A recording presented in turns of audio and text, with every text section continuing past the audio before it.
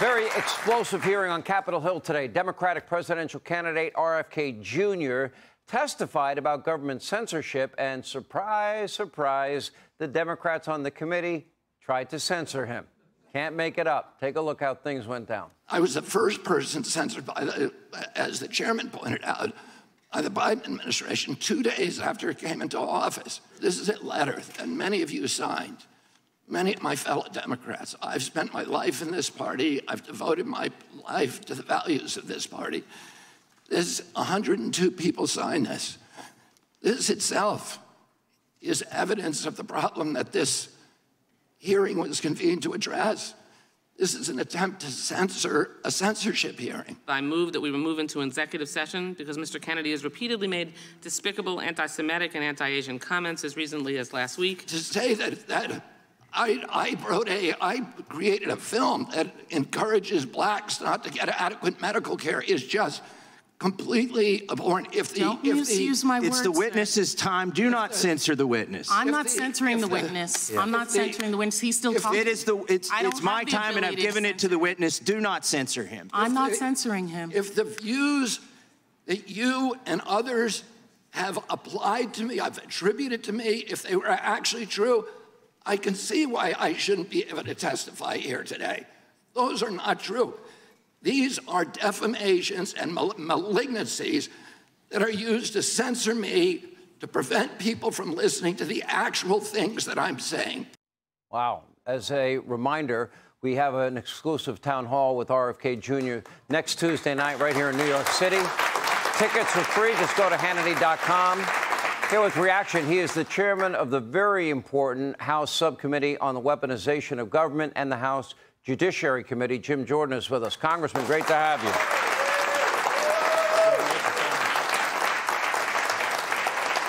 All right, it's a hearing on censorship, and the Democrats tried to censor their fellow Democrat. Can you explain that, Congressman? Right. Can't make that up. Well, nothing's new, Sean. They've been after this guy since, as he said, and I said in my opening statement, since the second day of the Biden administration. There's an email that goes to Twitter from the White House that says, take down this tweet ASAP. And the tweet is from Robert F. Kennedy. And there is nothing in that tweet that is wrong. Everything is factually accurate. And yet they're trying. In fact, the subject line of the email says, RFK misinformation, but it wasn't misinformation. It was accurate. And frankly, even if it was, the First Amendment protects that as well. So the Democrat Party has now become the party of censorship, the party that doesn't embrace the most important liberty we have, our right to talk, our right to speak, and to speak in a political fashion and not be harassed and targeted for doing so. But they did it to, of all people, the most famous name in Democrat politics for the last three-quarters of a century is the Kennedy name, and they're so committed to this censorship, they're even going after him. Okay, now, one of the worst examples of real censorship, the FBI, and this goes to the heart of the Judiciary Committee investigation that you are a part of. The FBI has Hunter Biden's very real laptop, and they have it in December 2019. And they authenticated that it was his in March of 2020. And then in the months leading up to the election of 2020, the presidential election, the FBI was meeting weekly with big tech companies. We learned from the July 4th ruling in that case in Missouri. Eric Schmidt was the AG, he's now a senator from Missouri. We learned that the integrity site head at Twitter, guy by the name of Yoel Roth, that he was being told by FBI officials that had the laptop, that verified the authenticity of the laptop, that in fact their company and every other big tech company was being told that they may be victims of misinformation that may be about Joe and Hunter Biden. The FBI also knew that the president's attorney, President Trump's attorney, had a copy of Hunter's laptop, and that would likely be leaked. Lo and behold, the laptop story comes out in the New York Post, and they all censored it. And the American people didn't get to see it, and a lot of polls show it would have had a drastic impact on that election. Yeah, and Sean, what we learned this week is that day that story comes out, Emma Jo Morris, who testified today, was the author of that story in the New York Post. The day that story comes out, the FBI just happens to be meeting with Twitter that same day. And in that meeting, someone from Twitter, we got this from Laura Dimlow, head of the Foreign Influence Task Force at the FBI when we deposed her 3 days ago. That same day, Twitter's meeting with the FBI. Someone from Twitter asked the FBI, is the laptop real? The FBI, some agent answers, yes, it is. And then quickly, an FBI lawyer jumps in the conversation and says, no further comment. So they confirmed it, and then they went to no comment. Later that same day, the FBI is also meeting with Facebook. Facebook asked the same question because that day, that was the biggest story. And people were wondering, and these companies were wondering because, as you pointed out, Sean, they'd been prepped to understand a hack and leak operation was coming. It was going to involve Hunter Biden. Here it comes. And they want to know if it's real. The FBI in the meeting with Facebook says no comment. So they will not confirm what they know to be true. In fact, what one agent kind of slipped up, it looks like, and confirmed to Twitter earlier that same day. Important information. Now we know that they knew, the same people who were briefing about this hack and leak thing coming, they knew ahead of time and wouldn't confirm it and allowed the country, in just days before the most important election we have, allowed the country to have that story censored, which is exactly what happened. Let me go to this other issue and what we now know as it relates to Joe Biden, the president, and that is this FBI informant. Now we know why the DOJ and the FBI didn't want to hand over that 1023 form. Now we know what's in that 1023. Credible source, human source, telling the FBI that, in fact, that in the case of Biden and Burisma, that Hunter Biden, who they thought was dumb, was being paid money because Joe Biden was going to help protect them. Joe Biden brags about protecting Burisma by demanding the investigator, the prosecutor gets fired, he gets fired, Hunter continues to get paid, and the Biden family makes a fortune in the process. What do you call that in Ohio, Congressman? Because I have a word for it here in New York. Yeah, we call it wrong, and we certainly call it suspicious. And I thought what John Solomon said in your first segment, Sean. Yeah. Well, you can say what you can. I'll say it in a nice way. That's called a shakedown. That is called influence peddling. Yeah, but I do think what John Solomon said earlier, Sean, where remember in 2019, this is what they went after President Trump on. It was all about Burisma and the phone call in Ukraine. So when John Solomon said we got to go back, I lived that. I was in the bunker in the basement with Adam Schiff doing these depositions, defending President Trump because it was so ridiculous. But they attacked President Trump on the very thing they were involved in. So typical of the Democrats, it seems to me. So John Solomon's right. Let's go back and dig into those facts. I think that will be interesting, something I'm going to be doing over the next few weeks. All right, Jim Jordan, keep up the great work. Important stuff that you guys are doing. Hey, Sean Hannity here. Hey, click here to subscribe to Fox News YouTube page and catch our hottest interviews and most compelling analysis. You will not get it anywhere else. Well, I tell you what, it's been a day on Capitol Hill. That heated House hearing underway again on the weaponization of government and big tech censorship. President Biden's top challenger on the left, Robert F. Kennedy Jr., is a key witness. And it's kind of ironic that Democrats on the committee tried to censor him today about a censorship topic. They wanted to block his testimony because of some controversial comments that were attributed to him. Watch. Why would the Republican leadership and the committee majority give a hearing and a platform to the witnesses today, specifically to Mr. Kennedy, a man who has recently claimed that COVID-19 is targeted to attack Caucasians and Black people, but tells the Black community and myself, a mother of 5 Black children, that I should really be careful and not necessarily have the same safeguards to protect my family, my children, from a virus that has killed millions of people because I'm Black. I move that we move into executive session because Mr. Kennedy has repeatedly made despicable anti-Semitic and anti-Asian comments as recently as last week. Okay, so what that means is they wanted to take it out of the public sphere and put it in an executive meeting room where we wouldn't be able to watch what he said. Well, that didn't happen. They tabled that motion. And then RF Kennedy Jr. said this. If the views that you and others have applied to me, have attributed to me, if they were actually true, I can see why I shouldn't be able to testify here today. Those are not true. These are defamations and malignancies that are used to censor me, to prevent people from listening to the actual things that I'm saying. And I think, Ranking Member, that we should have a real conversation rather than an exchange of ad hominem attacks. You know, I was thinking today, who would cheer this on? China, because that's how they roll. We're not supposed to roll like that. Exactly. And what was so interesting to me is he talked about ad hominem attacks there. This entire hearing is Democrats trying to malign, demonize, and push RFK Jr. out of the way. But where did this all begin? Why are we even having this hearing? You go to page, I think it's 8 or 9 of the lawsuit that the judge said, Biden, no, you can't censor people. We're going to stop these meetings from happening. There was a digital director named Clark Humphrey, 3 days into Biden's administration, who sends this email to Twitter. Can we keep an eye out for tweets that fall into this genre? And he sends RFK Jr.'s tweet. Hey, folks, wanted to flag below tweet and wondering if we can get moving on the process of having it removed ASAP. So 3 days in, Biden says, get the RFK Jr. tweet off Twitter. He'd go on to be a political rival. So, Sean, I try to give people the space and grace to maybe they didn't know that then. Do you think they knew he was coming? Oh, of course. Exactly. You think he was that they knew he was gonna knock on the door to get into the White House and try and possibly run? I think they had to. And so here's a Democrat candidate who has 20% of the Democrat primary vote. I mean, he's not a small player. He's a huge player in a race against the president of the United States. Number one, but number two, it's a really good point. He's pushing back on the government using agency to have someone else censor in a censorship game that they can't play themselves.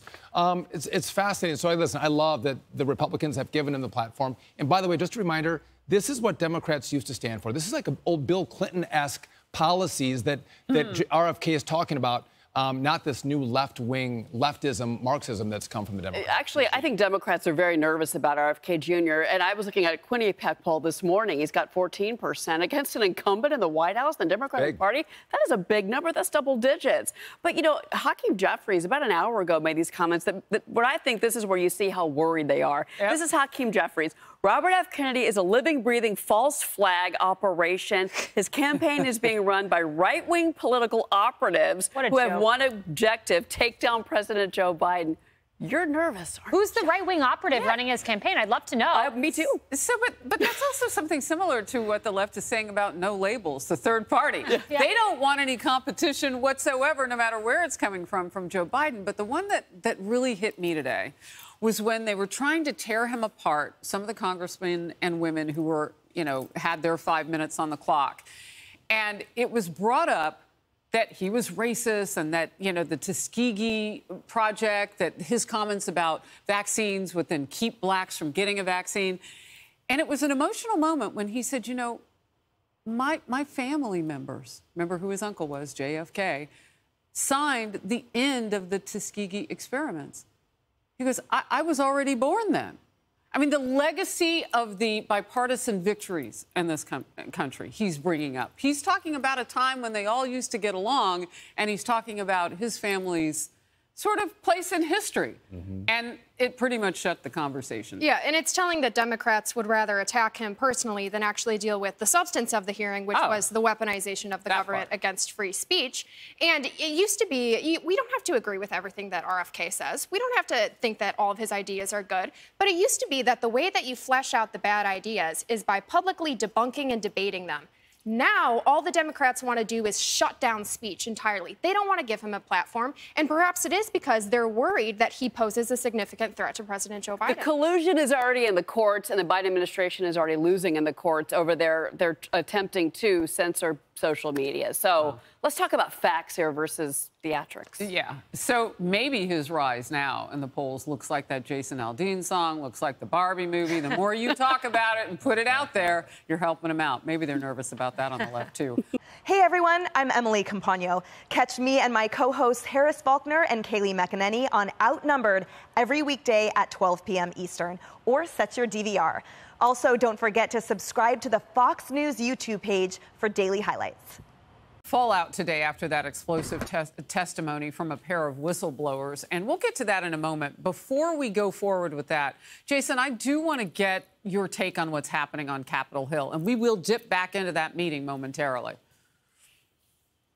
First of all, I never thought the Democrats would go after a Kennedy. I never thought I'd see that day. But unbelievable that they would, in literally a hearing about censorship, they would try to censor this witness. That is unbelievable to me. They interrupted him. They wouldn't let him speak. They wanted to move to executive session. They did everything they could to censor a guy who was there to testify about censorship. Look, not to take us too far into the weeds, but I want to understand.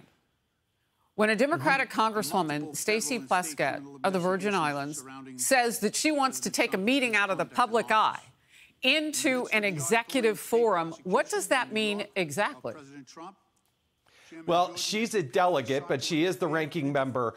Executive session is reserved solely for those things that are classified. If you have something that's highly classified or perhaps pornographic to the point of child pornography and those types of things, those two categories would allow you to move to executive session. It's subject to a vote. But what she's really trying to say is she's trying to take his words down. She's trying to censor him before he's even spoken. That's what she's trying to do.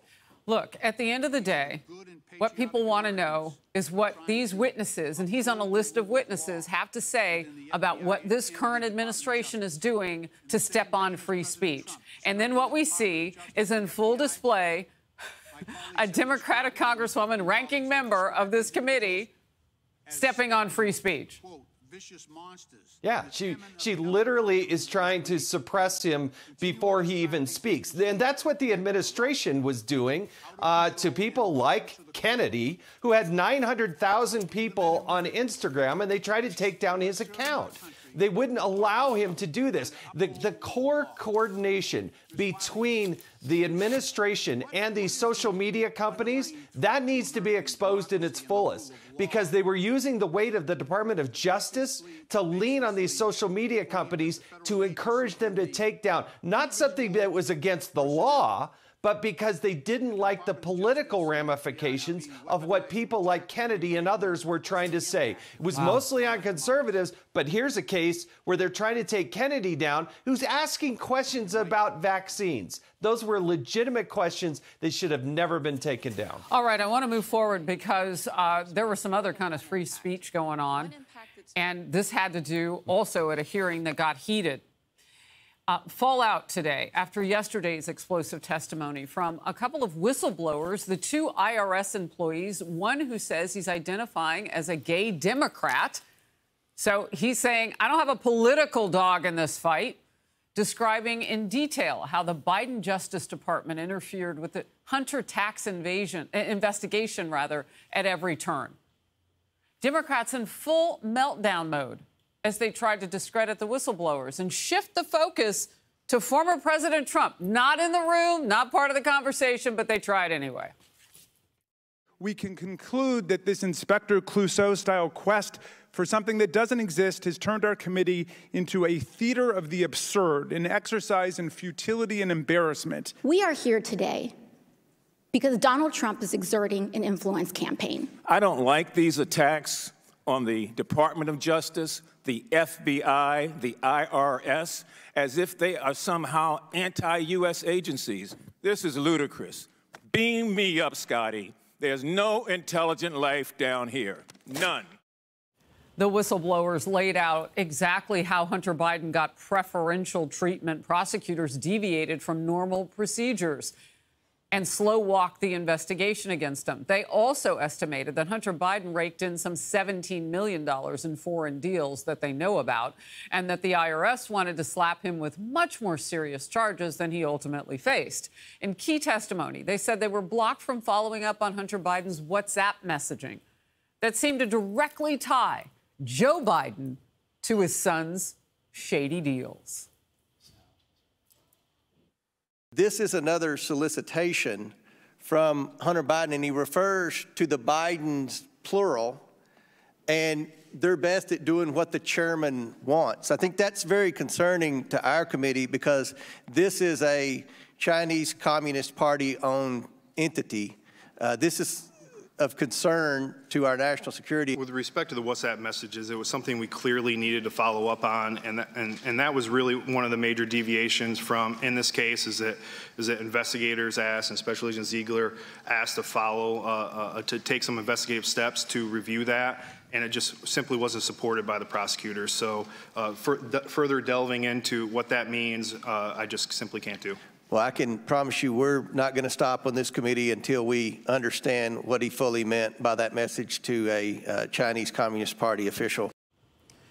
So, Jason, what do you say about that? The WhatsApp testimony agents not allowed to pursue information on, quote unquote, I'm sitting here with my father, things that would put the two of them in the same room while their business dealings were going on. So you have credible IRS employees that are following the money. They're looking at, potential crimes in how they dealt with these IRS claims, falsifying records, doing all sorts of things, but they're not allowed to pursue the truth. They were impeded by the FBI, the Department of Justice, and that is the core of this. These people were not allowed to do their jobs. It was an incomplete investigation. You know, Harris, next week, the judge is supposed to consider this plea deal. I don't know how a judge properly rules on a plea deal when you just had congressional testimony from IRS agents saying they were not allowed to complete their investigation. It was purely political, something these people have never seen in their investigative careers, and it directly ties Joe Biden and the Biden family to corruption and money that is flowing from these overseas entities. Remember, they have more than 20 entities, no products, no services, and millions of dollars flowing to the Bidens, and yet these guys couldn't go and pursue it to its fullest. I mean, and what you're pointing to as well is the fact that if we knew all of this before, would that deal even be in place? The judge could reject it. I've been told by legal experts it would be a rare thing to happen, but we'll cover it and see what that judge does. Real quickly, how exactly do we know was the Biden family protected in the investigation? Who was deeply behind it? What was learned? I think there were very specific. I think when they talked about, they met with the prosecutors, they were unanimous in their decision that they were making a recommendation to do it. But the very specific testimony that was given previously in transcribed interviews and there at the witnesses table today, when they said you cannot ask questions about Hunter's dad.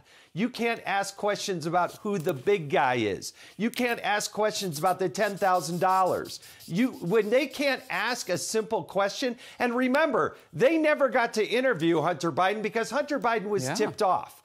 When do you ever hear about the IRS getting thwarted in their ability to actually interview witnesses? They couldn't do that in this case. Wow, tipped off. And Biden's transition team was tipped off. That's confounding to me, since apparently he didn't know anything about anything.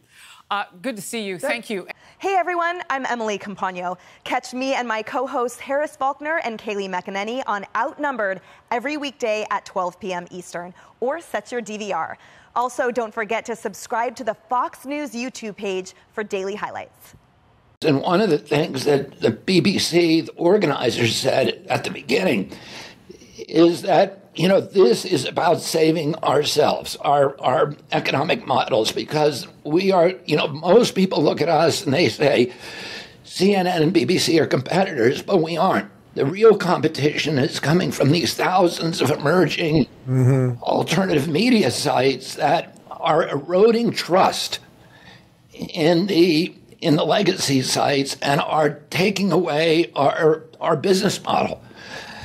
And we need to bond together.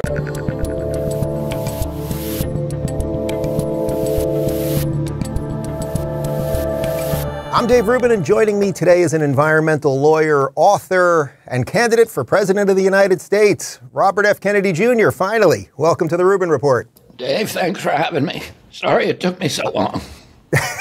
No, I'm glad to have you, and with all the media stuff you've been going through over the last couple of weeks, you've given us plenty to talk about. First off, though, you usually do these interviews sitting in your library. Am I getting the special office interview, or what's going on here? I'm in a hotel room in New York City. Hotel in New York. I'll take it. All right. So let's dive into it. I thought before we get into some of the specifics and all the media stuff that's been happening and everything else, I was once a Democrat. And when we talk about you on my show, people often ask, Dave, what makes RFK a Democrat at this point? This isn't 1960, 1970, 1980. So I guess that's my first question to you. What sort of lines you up with the modern Democrat Party at this point? Well, I don't. My loyalty and affiliation and affinity for the Democratic Party is, for the party that I grew up with.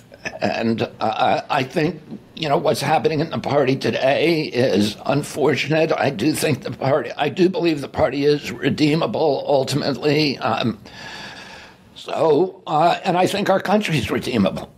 And I think we need both of those things to happen. If you went through a checklist, Dave, of all of the things that my uncle, John Kennedy, my father, Robert Kennedy, believed in, and Edward Kennedy believed in, I would kind of check probably every item on the list.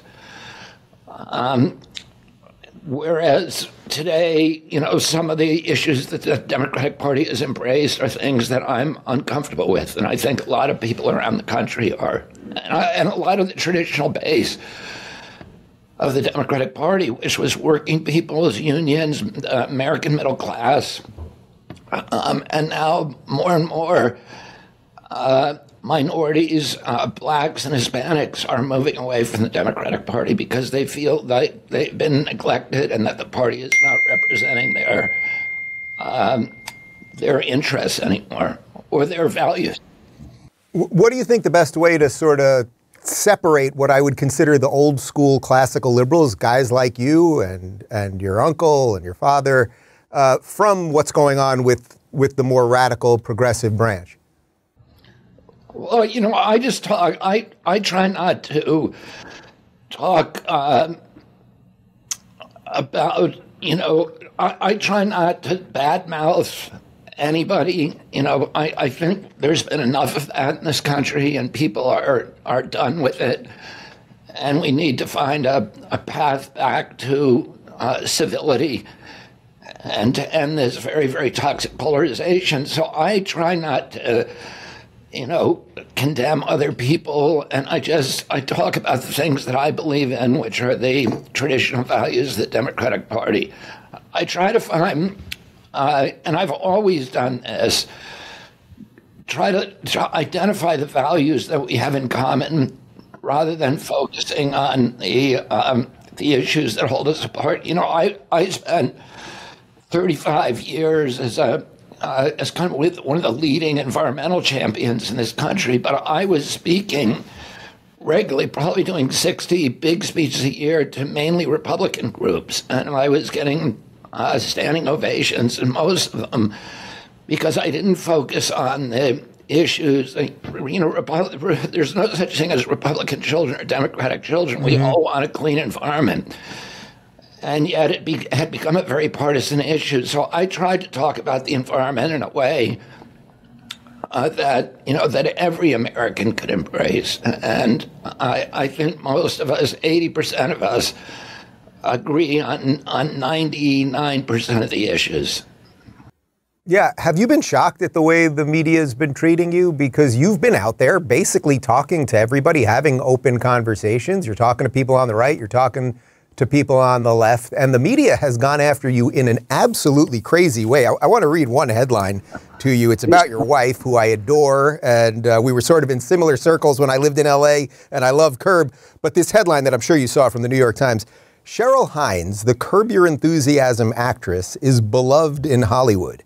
Now she's supporting the presidential campaign of her husband, Robert F. Kennedy Jr. Is she normalizing his often dangerous ideas? I actually retweeted it, and I asked people to come up with some of your dangerous ideas, and nobody seems to really know what they are, but that doesn't stop the New York Times. Yeah, and all of my conspiracy theories, as it turns out, have come true. They're no longer theories. They're now proven hypotheses. But You know what I do wonder about it. I was thinking about this morning that because this kind of this hailstorm of negative publicity about me really kind of not. It goes beyond like hit pieces to be just this poisonous vitriol. And that it's coming from all the legacy media, from the Atlantic Monthly, from New York Magazine, New Yorker, from the Washington Post, from the New York Times, from Vanity Fair, Daily Beast, Daily Kos, Rolling Stone, and many, many others. And they all kind of use the same talking points, and they also are not accurate. None of them has really written an accurate.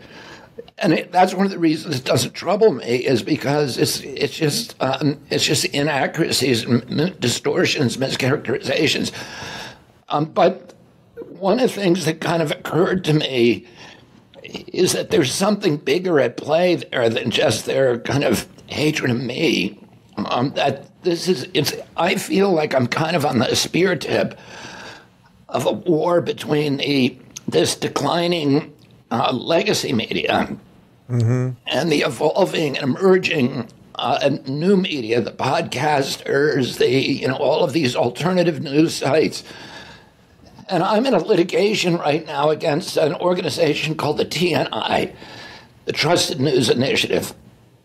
The Trusted News Initiative was a conspiracy that was initiated by BBC, where they called together all of the legacy news sites, including API, the Associated Press, Reuters, the UPI, the Washington Post, and many, many others. And they married them to the social media sites, to Microsoft, to Google, Facebook, Twitter, and they all made an agreement with each other that they would censor certain kinds of information. For example, any information about COVID that departed from government orthodoxies, but also information that challenged any kind of political orthodoxies, like any reports on Hunter Biden's laptop, reports about the Ukraine war that were inconsistent with the official U.S. positions.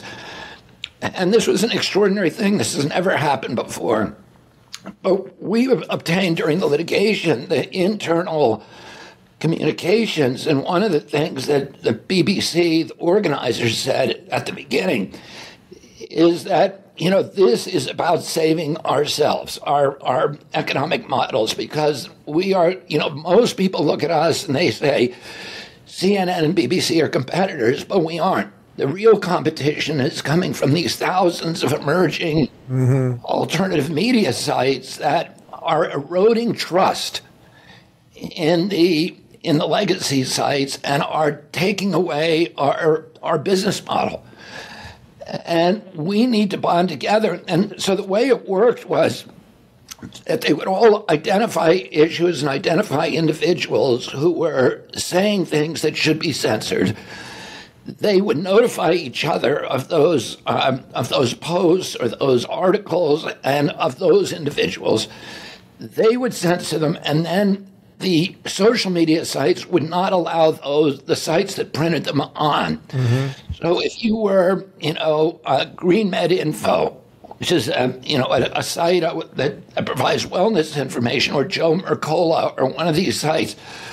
These others are Breitbart or somebody who was departing from government orthodoxies, you would find yourself banned on social media. And those sites absolutely require social media for their business models. So if you prevent them from going viral, the way their business model works is they print articles or publish articles that then go viral.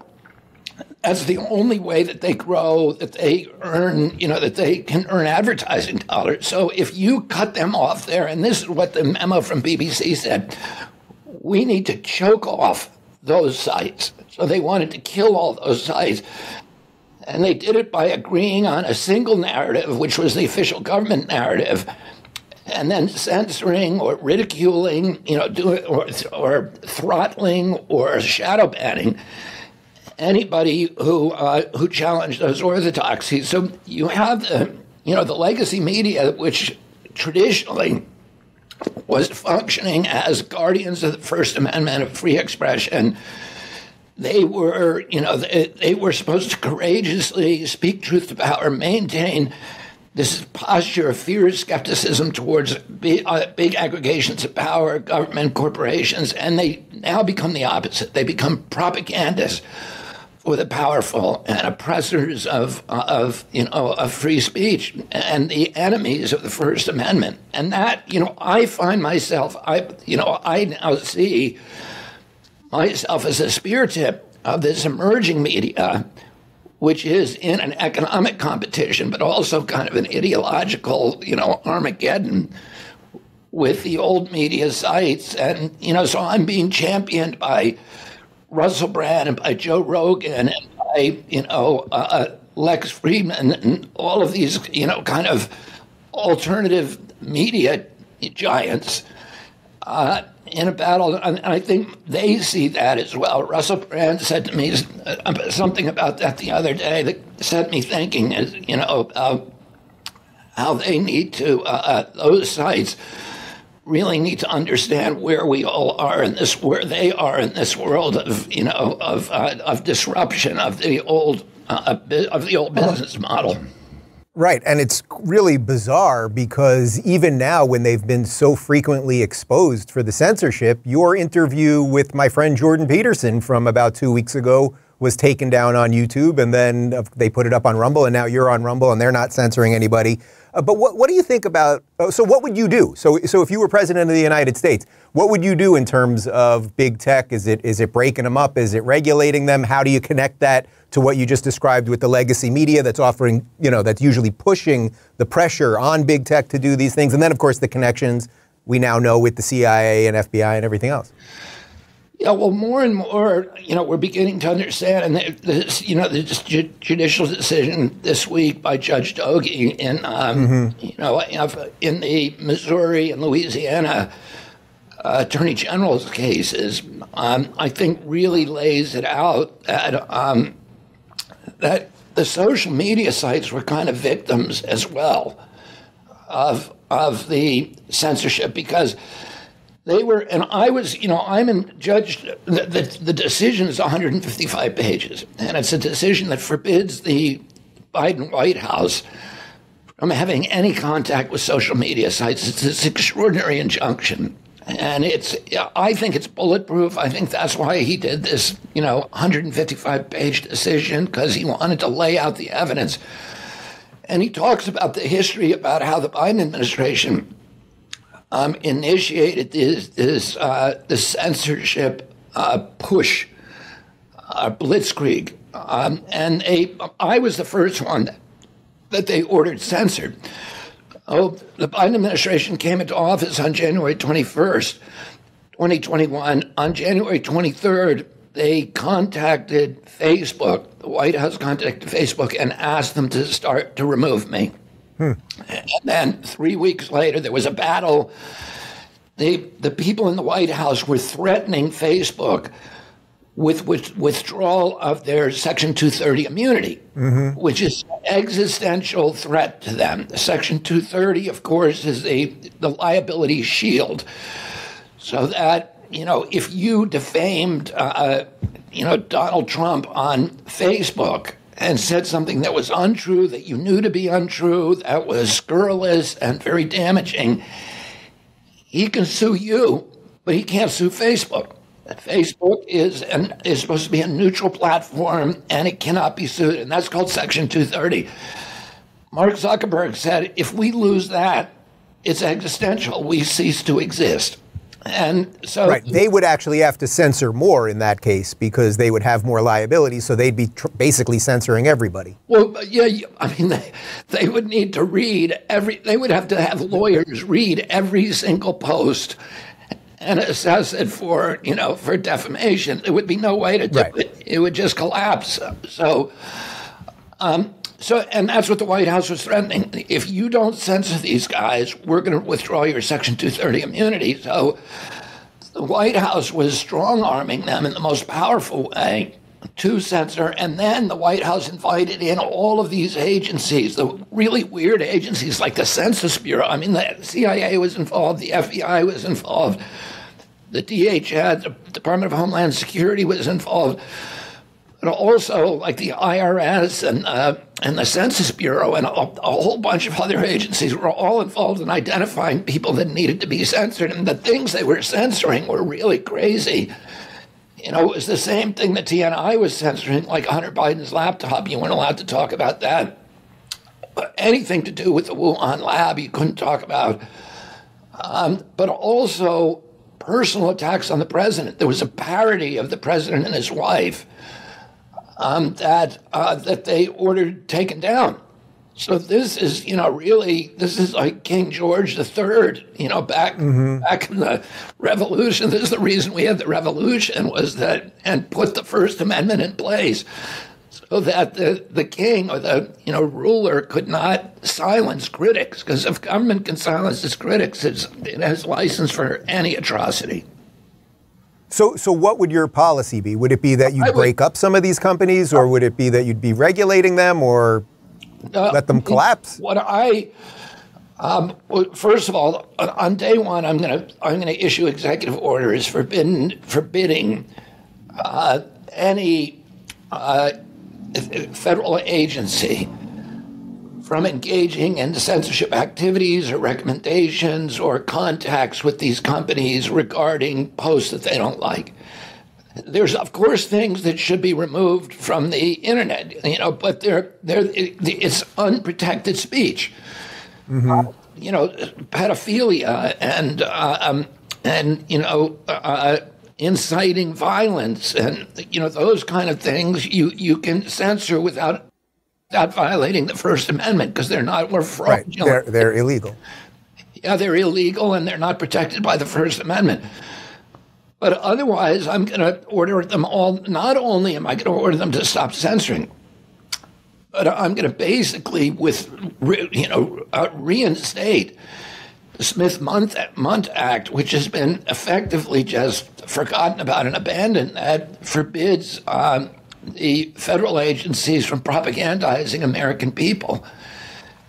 And that is just as frightening what's happening now with the, you know, active propaganda by the CIA through all of these legitimate media sites of debates about the Ukraine war and about things that Americans should not be propagandized about. You know, we should know who, you know, I think everybody should be able to talk about these things, but we should know who it is talking. We shouldn't have the CIA running reporters in Rolling Stone and Daily Kos and Daily Beast and telling us, you know, pretending that they're neutral reporters.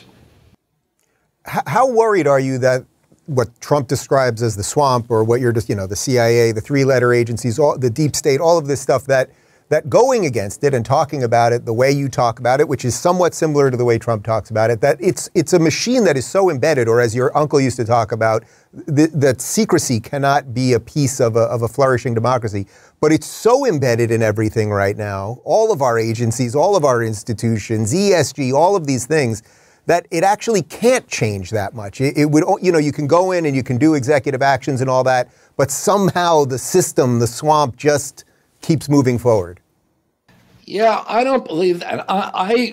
You know, I'm very excited about having an opportunity to fix it. And I think I'm uniquely positioned to do that, because I've spent 40 years suing these agencies and thinking about how do you unravel agency capture. And, you know, I've had suits involving almost all of the major agencies, NIH, CDC, FDA, HHS, and then the Department of Agriculture, because I spent 20 years suing factory farms and you know, big processed food producers. And I saw how that agency has been taken over by industrial agriculture and, you know, has completely drifted away from its mission of protecting small family farmers and providing America a wholesome food supply. I'm involved now with litigation that involves the Department of Transportation. I'm representing 1,000 families in the Norfolk Southern spill that,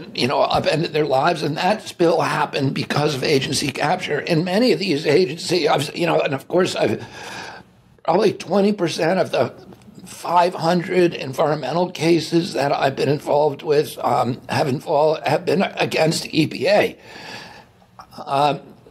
Which is captured by the pesticide industry, by the oil and coal industry. When I sued Monsanto, we came across emails, secret emails that Monsanto had exchanged with the head of the pesticide division, a guy called Jess Rowland, who was taking a federal paycheck and supposedly working for the taxpayer, but secretly he was working for Monsanto. And this is the problem, is that most of the people who work at these agencies are well-intentioned individuals. They're patriots. They're good government employees, good public servants. But the people who tend to rise to the top and become the division heads, the branch heads, and of course, the directors of those departments are people who are in the tank with the industry. Mm-hmm. And they, set the tone and they set the agenda for the whole. So I need to go in there and do that.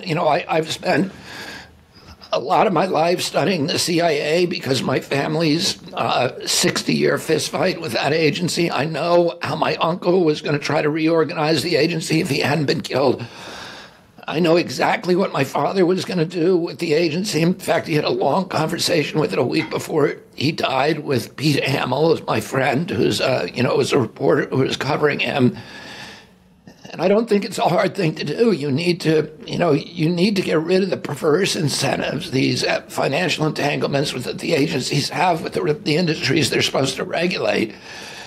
You need to move around certain individuals, and you need to put in place really good laws against revolving doors, which is part of the problem.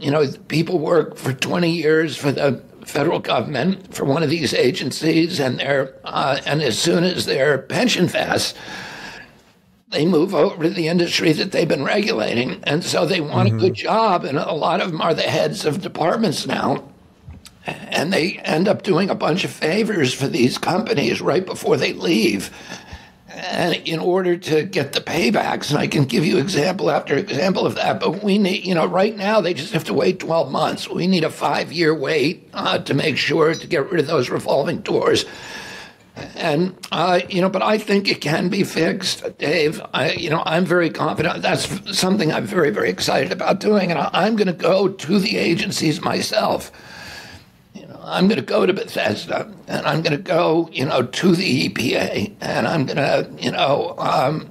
to have direct interactions with those agencies and make sure that and to the State Department, which is now run from top to bottom by neocons who are, whose job is to keep us involved in these constant wars. And we need to move those people out and, and reinstall the integrity in those agencies and the public purpose. So I sense you see a bit of a connection between, say, some of the coverage that you get in places like the New York Times and your criticism of the agencies and things like that. Like, you see this as sort of one insidious web, which I think is deeply also connected to the Democrat Party these days. I mean, the fact that you're polling in some places over 20% right now, and they are making it very, very clear that they're not going to put you on a debate stage. I mean, a lot of Democrats, I think, are not happy about this. I know a lot of Republicans are not happy about it, and they're happy to talk to you. Yeah, I mean, I think, one of the things I said in my speech, my announcement speech in Boston, is that the people who are normally put in charge of these agencies, and this was what Trump did too. Trump came in and he promised to drain the swamp, and then, he named me as head of the Vaccine Safety Commission. And I started that function. I met with Fauci, I met with Collins, and was putting together that, project. And then when that news got out, Pfizer gave $1 million contribution to Trump, and and Trump appointed two Pfizer's handpicked candidates, Alex Azar, to run HHS, and Scott Gottlieb, who was a partner of Pfizer, to run FDA. And, you know, Gottlieb came in there, did an $88 billion gift to Operation Warp Speed for Pfizer, and then left to join Pfizer's board and collect his payoff. So, you know, that is the swamp. And you know, people come in wanting to change it, but they get intimidated by these big agencies, and they, you know, get frightened because, yeah, the agency can hurt you. You know, if you go after that agency, there's a lot of top-level officials in there who can commit all kinds of civil disobediences that will embarrass the president. And so what they do is they appoint somebody who's safe. They look at the agency, they say, I'd like to change that, but I got other agendas. So they leave the whole, you know, instrument of corruption intact, and they appoint somebody who's safe. And that person, you know, Ralph Reed once said to me, the guys who get those jobs are the guys who get the joke, you know. And, right. What I said in my announcement speech is, I get the joke, but I don't think it's funny. You know, exactly. And I'm not safe. No, I'm not. You know, my job is to keep the American people safe. But I'm not going to be safe with the status quo. I'm going to be the worst nightmare for the status quo. So for all the people that hear you, the independents, what I would say are the remaining sort of old school liberals, and for even some conservatives who are open to a lot of these ideas, and a lot of the stuff you're talking about, it's sort of Trumpian in a certain sense. It's stuff that Tucker Carlson talks about. I want to get to the Ukraine war in a second. But what's the way to get you on that stage so that there can be a debate between you and Joe Biden? Because to me, the difference would be so stark that could start the avalanche. Like, that seems to be the chance.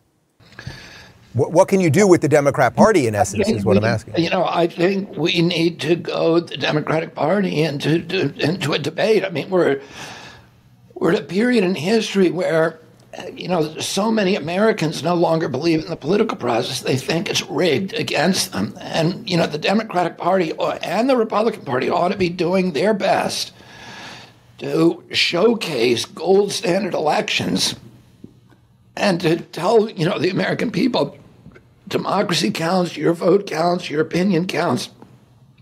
And we're actually going to do retail campaigning. We're going to have debates. We're going to, you know, we're not going to be like the Soviet Union where, you know, where the party would pick the candidate and tell you, you know, here's who you vote for, and there's no real contest going on and no real choice. This is America. We model democracy for the world. We should have a model, you know, a role model election in this country. And, you know, we need to tell Joe Biden, you know, to embrace the ideals that he stood for his whole career and not end his career by, you know, tarring our country with a rigged election. The Democrat. Are you in any contact with the Democrat Party? I mean, have they specifically said we're not going to? I mean, I'm guessing they don't pick up your calls, right? No, we're not in contact with them. I mean, they've, you know, been very clear that they don't want me in this election. I hear it from people all the time. You know, why don't you, you know, you could hurt Joe Biden, you know, and get Trump elected.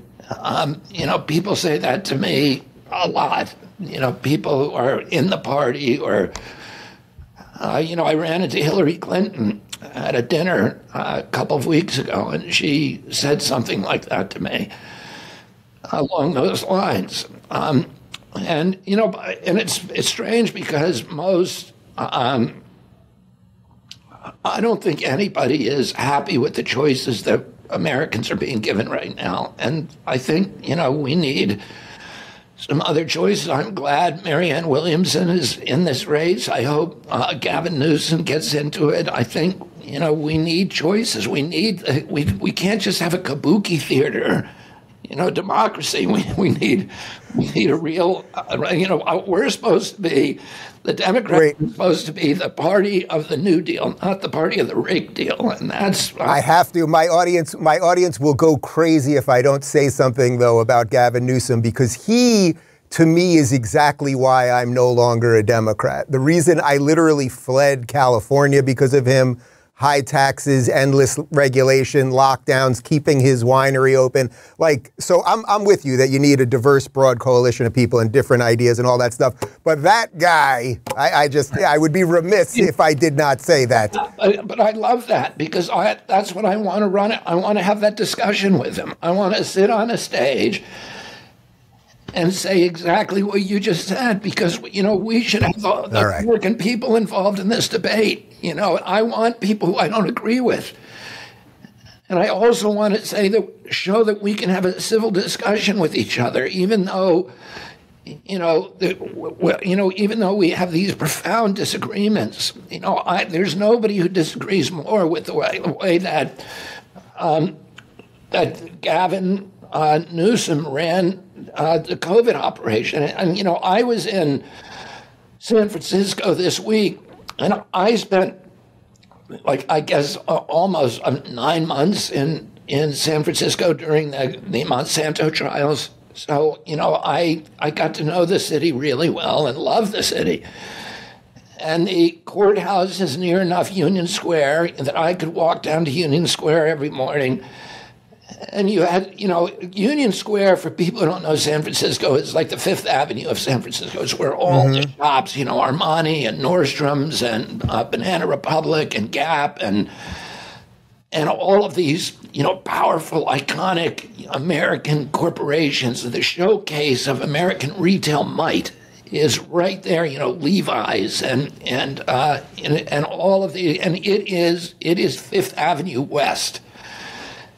And I went down there 3 weeks ago, and every one of those shops is closed, every one of them. And, you know, these are huge buildings and giant malls and retail, and they're just closed.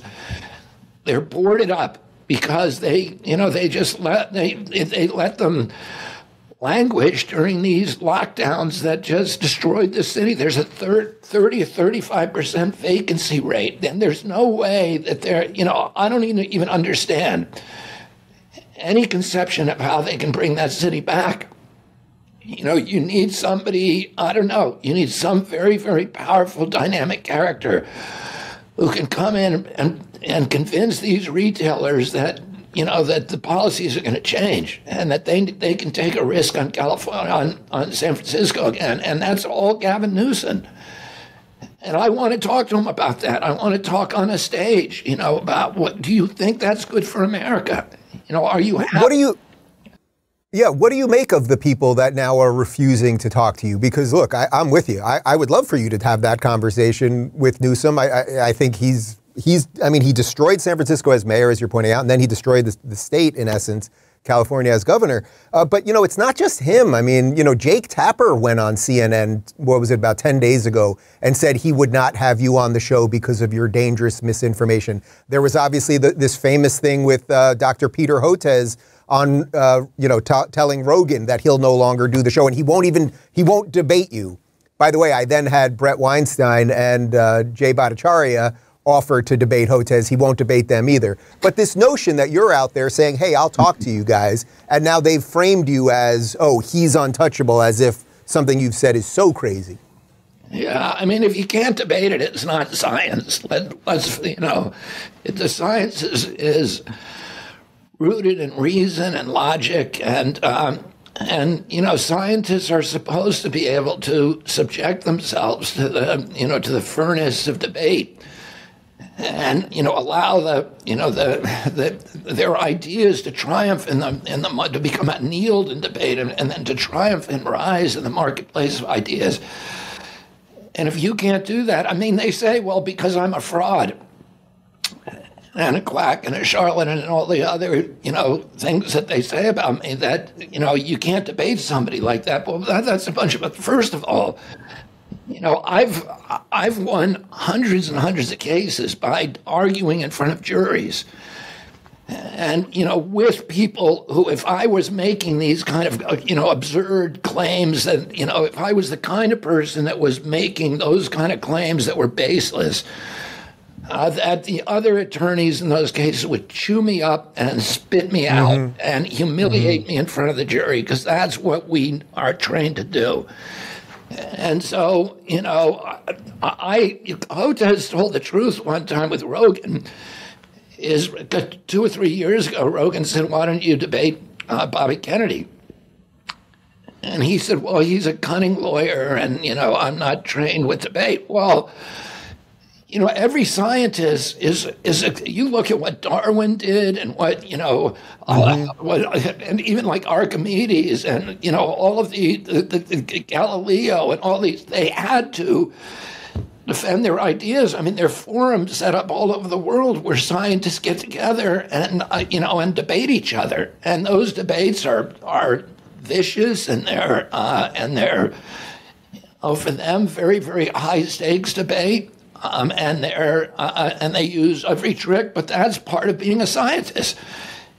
Is you take your ideas and you give them, and, you know, the way that what I would do with Hotez is I really have a lot of domain knowledge about vaccine studies. You know, I've written books about them, I've assembled them, and so I would, you know, my way of debating would be asking him, showing him the studies and saying, you know, how can you explain this? If what you're saying is true, show me your study. By the way, I've had private debates with Hotez.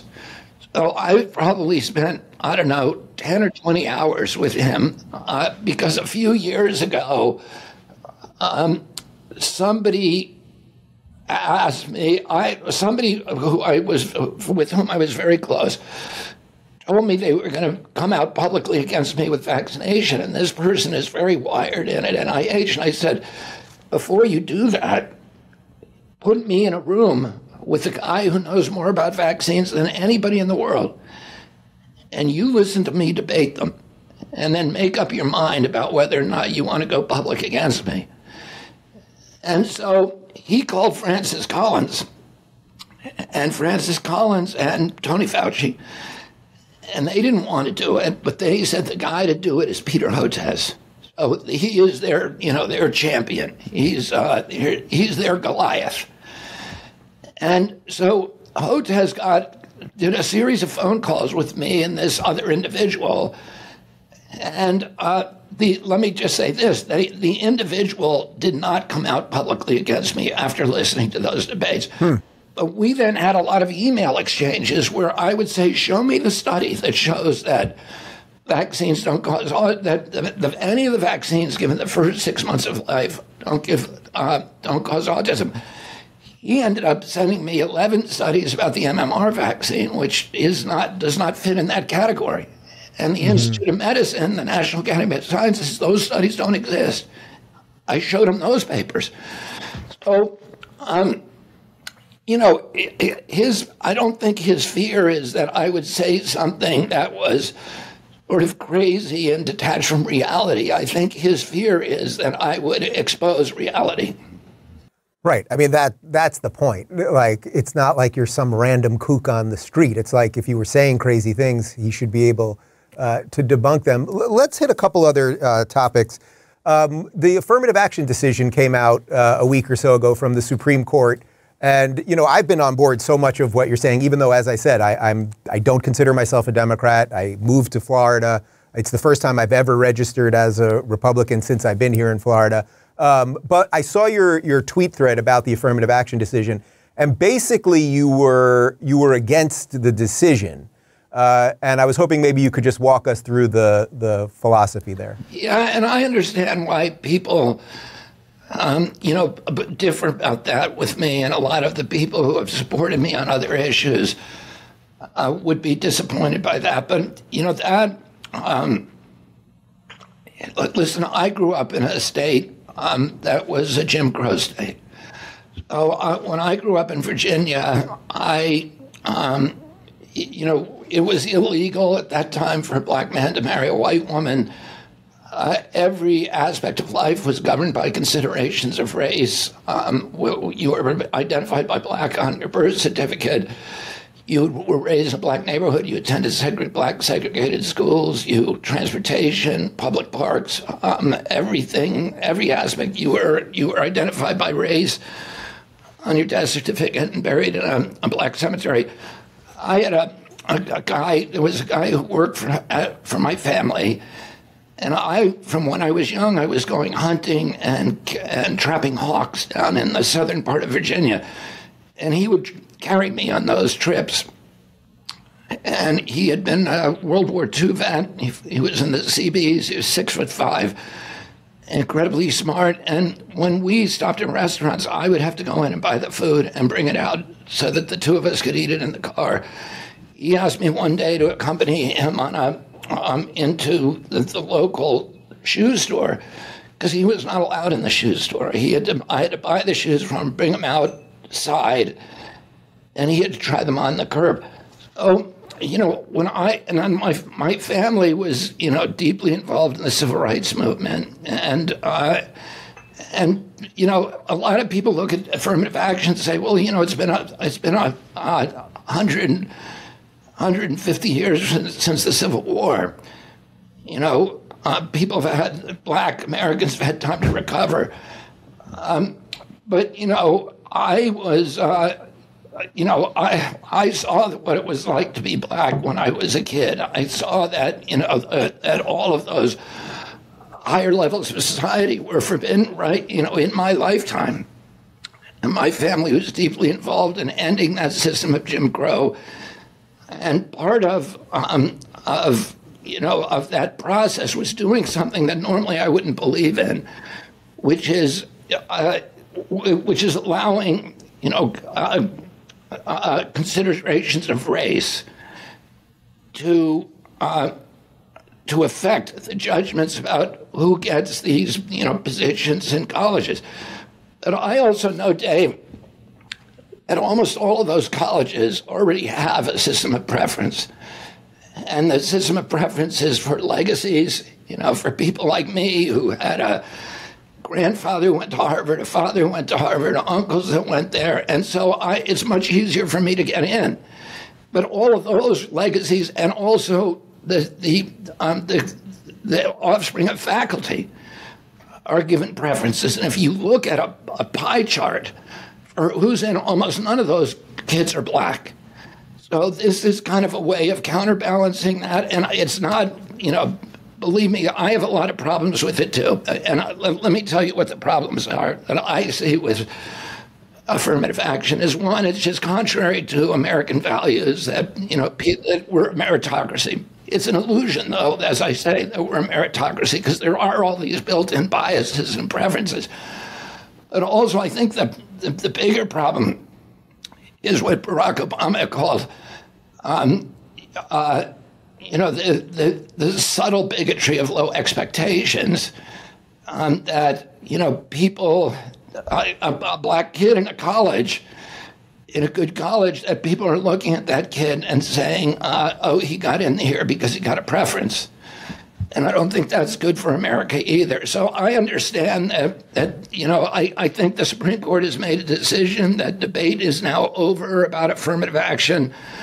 We're moving on, and we're going to, try to preserve the beachhead that black Americans got during that period in faculty positions, in business positions, et cetera.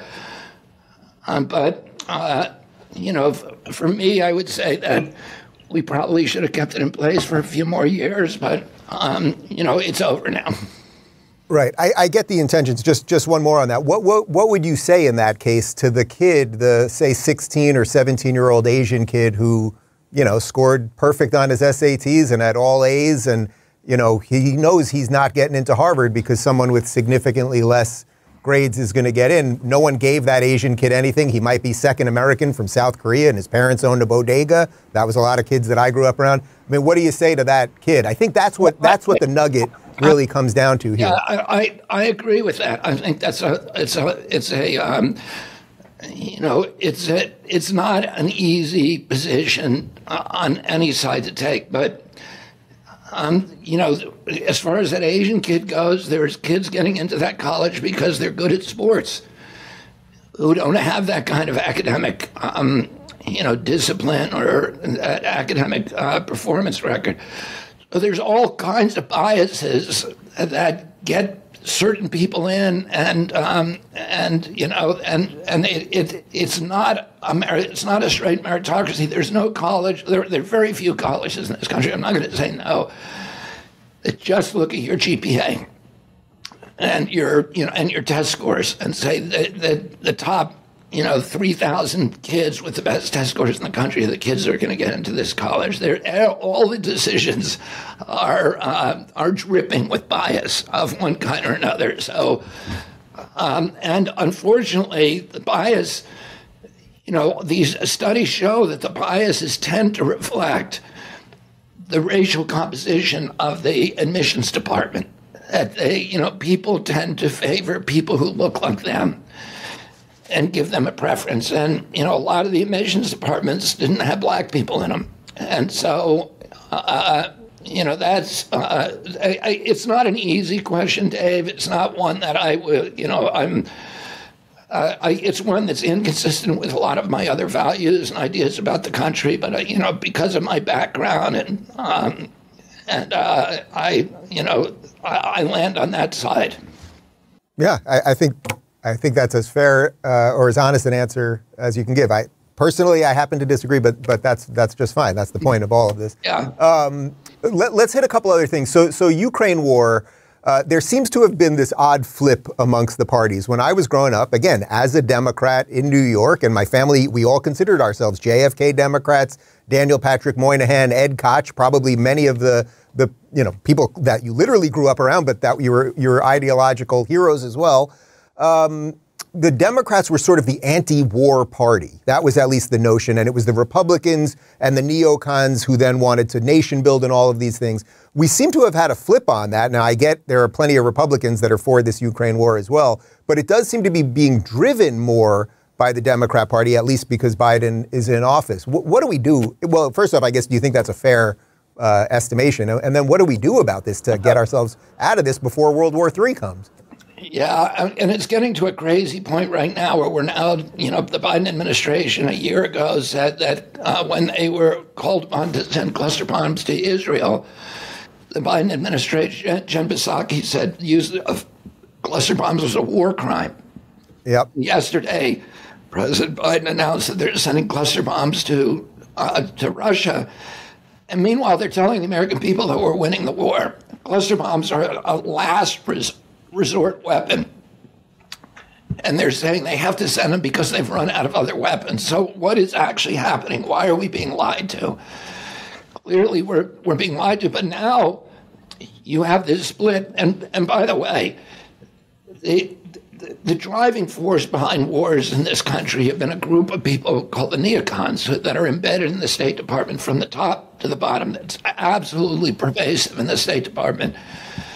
And they were, a lot of them were driven out because after the Iraq War, they published their manifesto in the late 1990s. It was called the Project for a New American Century, and this outlined their plans for the world. And what they said is that America had won the Cold War, and as the victor, it was be our privilege to run the world for at least a century. It would be the American Century, Project for a New American Century.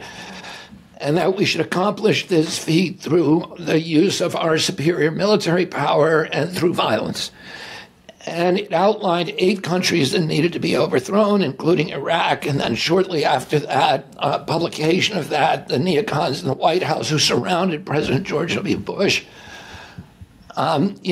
defrauded us into the Iraq War by saying there were weapons of mass destruction and suggesting, falsely that Saddam had something to do with the 9/11 attack. Now, that war cost us in the end about $8 trillion.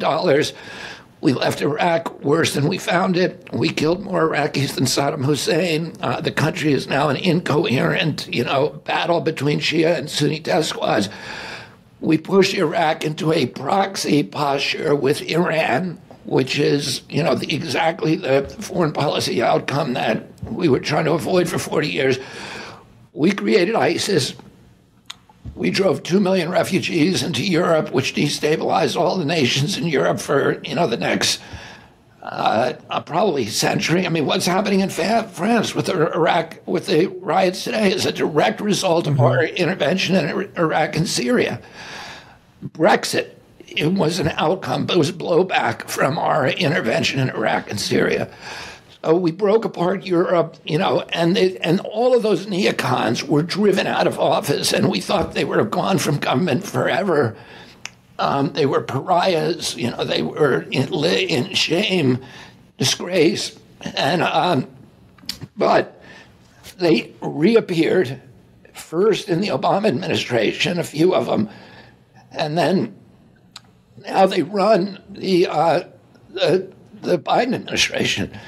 Victoria Nuland, Tony Blinken, these are, key figures in fact, Victoria Nuland's husband, Robert Kagan, was the author of Project for a New American Century, that P9 Act document that I referred to.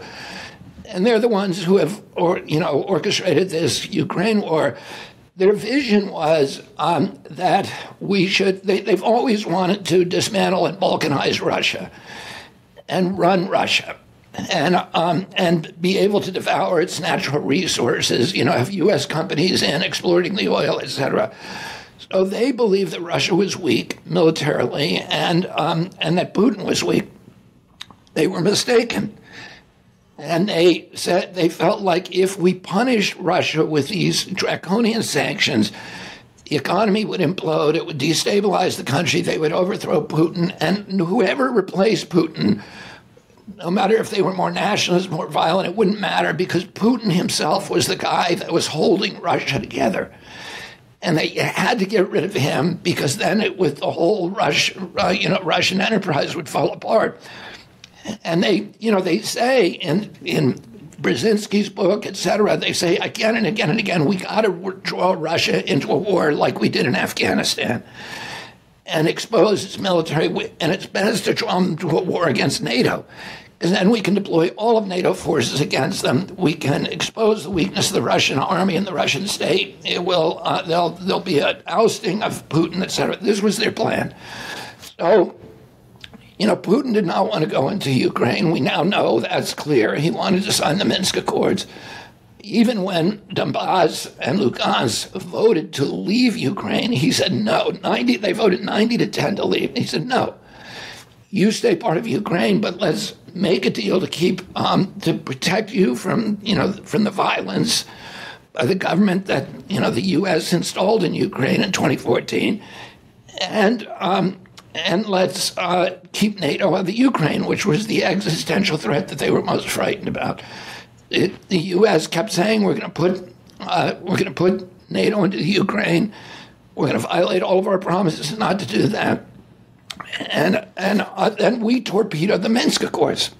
France agreed to it. Germany agreed to it. Russia had agreed to it. Zelensky ran in 2019 saying that anyone 70% of the vote, a comedian, wins with no political experience. It's like, Dave, if you ran for president promising peace and because God help us all that you got elected and then you change your mind, right? That's what happened. Something changed his mind. Clearly, he was threatened with murder by nationalists, ultra-nationalists within the Ukrainian government, and threatened with a cutoff by Victoria Nuland, the people, the neocons in the White House and the State Department.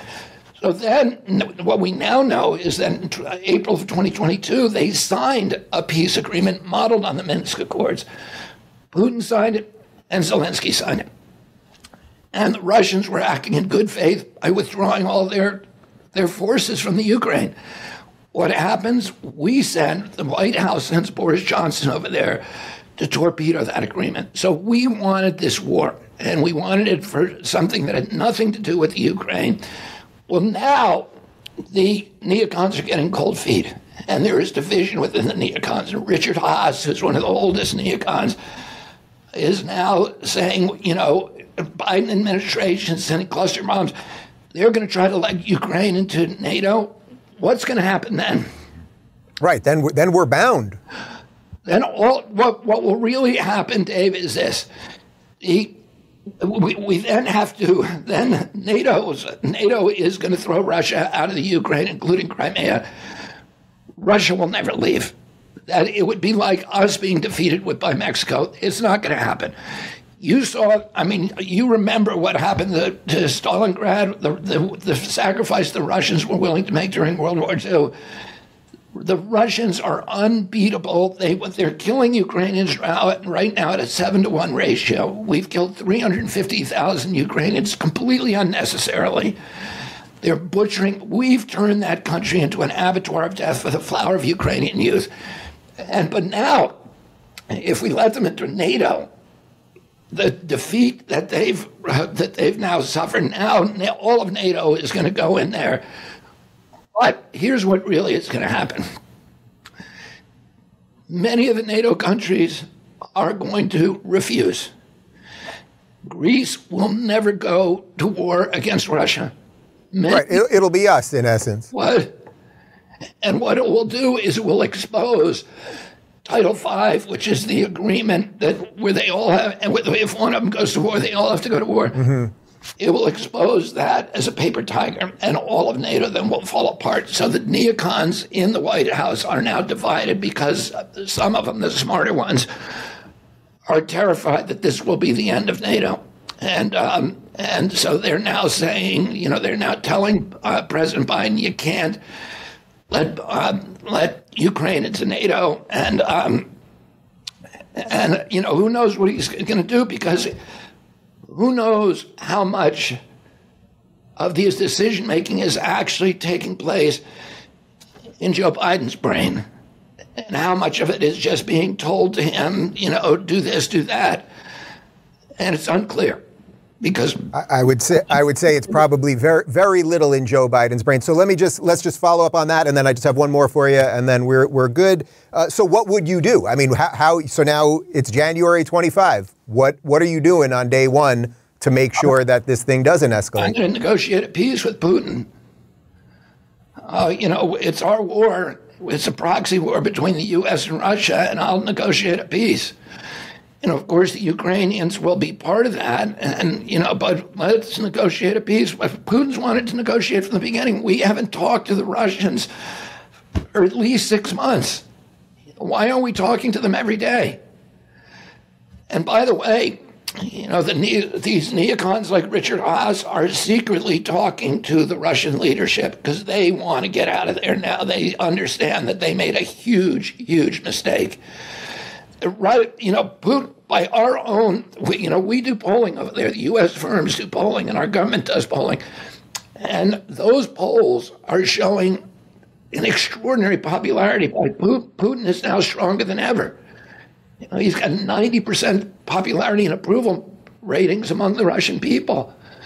So, they have not weakened him. They've strengthened him.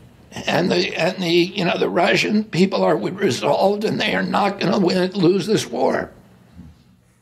I want to ask you just one other thing, because people have heard you talk about some of the reasons you like Trump and some of the reasons you dislike Trump, and obviously you've laid out here some of your frustrations with Biden and the Democrat Party. But the one other guy that seems to be in the mix here, I don't know that I've heard you talk about at all, actually, is DeSantis. He's a huge reason why I moved my family and 2 companies here to Florida, and I see what the results of governing right are.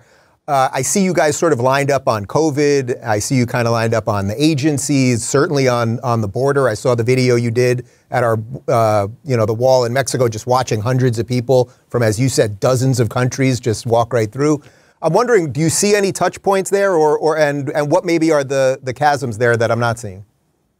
Well, I thought what he did during COVID was really, real leadership. He broke with the dominant theology, and he did exactly what a leader should do. Is he contacted the best scientists in the world. The scientists from Stanford, from Harvard, from Oxford. He flew them into Florida and had them sit down and say, what actually should we be doing? And, he asked the right questions, and I think, Florida ended up with a much better record than any of the other states, even though Florida has this population, the most vulnerable population, because it has a lot of seniors, a disproportionate number of seniors in Florida, and yet they still did a lot better than, particularly comparable states, high states like California. with many fewer seniors. And so I thought he did really well in that.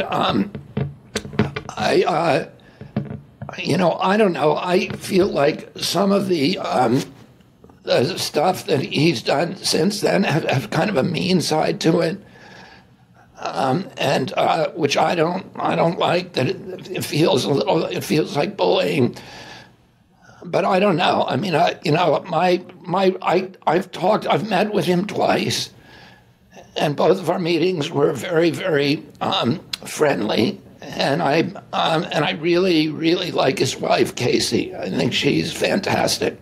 And so, you know, I guess things to think about and more to be seen. Robert, I will leave you with this because I say it on the show whenever we play your clips, that if the Democrats will not put you on that debate stage, I don't know if it's too late, but I have a feeling that the Republicans would. So either way, I wish you a lot of luck, and I thank you for taking the time. Thanks, Dave. Thanks so much for having me. If you're looking for more honest and thoughtful conversations about politics instead of mindless drivel, check out our politics playlist. And if you want to watch full interviews on a variety of topics, watch our full episode playlist, all right over here. And to get notified of all future videos, be sure to subscribe and click the notification bell.